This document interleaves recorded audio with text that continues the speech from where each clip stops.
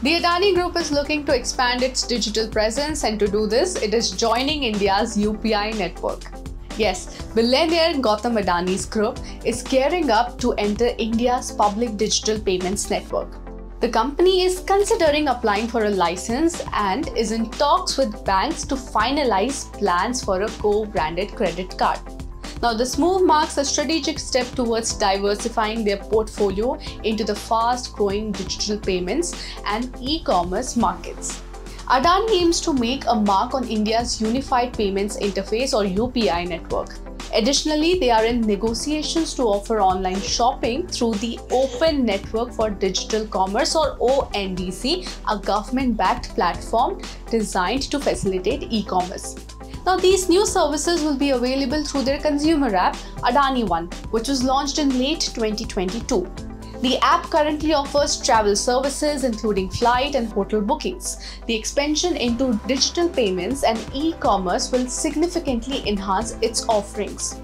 This move comes at a time when Adani is recovering from recent controversies. Last year, Hindenburg Research accused the group of market manipulation and fraud, which led to a significant drop in their stock value.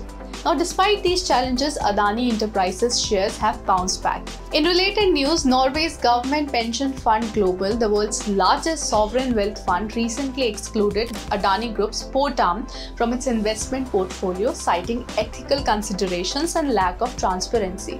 The Adani Group has been active in acquisitions as well. In 2022, they acquired popular broadcaster NDTV, and the following year they bought PQ Prime, which was renamed NDTV Profit.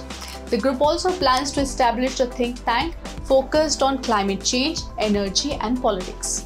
Adani's strategy involves leveraging its existing customer base, which includes gas and electricity customers and airport travelers, to create a seamless digital ecosystem.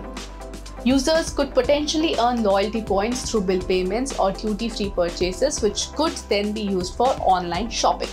While the Adani Group has not yet made an official announcement on their digital payments foray, the plans are clearly ambitious and aim to position them as a key player in India's digital ecosystem.